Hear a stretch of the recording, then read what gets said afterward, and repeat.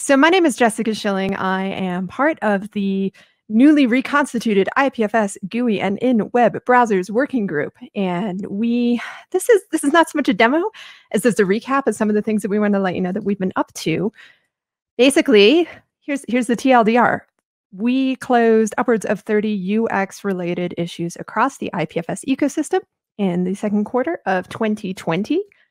Why? Well, because UX is important, and we want IPFS to be easier to use for newbies and experts alike. I mean, that sounds pretty simple, but it's pretty real. And so you want to know what we did? Well, glad you asked. Here are a few things. We have been in a lot of discussions, so I'm going to talk as little as possible, maybe give you a little bit of theme music. IPFS desktop. We have improved screen reader behavior for folks of all types.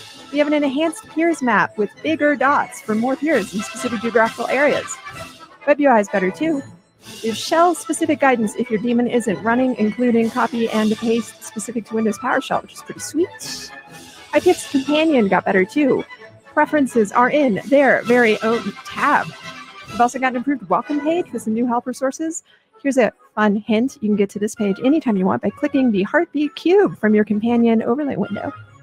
Desktop, Companion, and Explorer all got better because we have many more translations and updated translations and better translations and less buggy translations.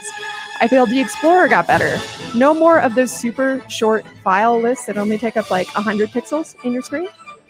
Explorer.ipld.io, and this one I just think it bugged me, now redirects to explore.ipld.io.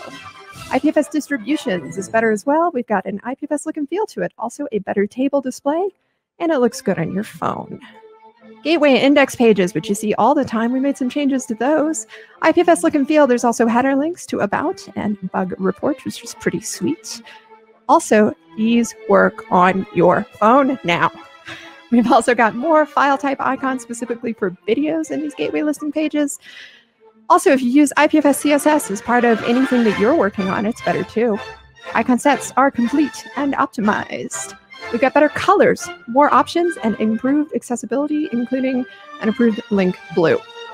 Also, the core fonts in IPFS CSS, Montserrat, and Inter have been updated to their latest and spiffiest versions. Also, SCSS support, heck yeah, and more. And I won't bug you.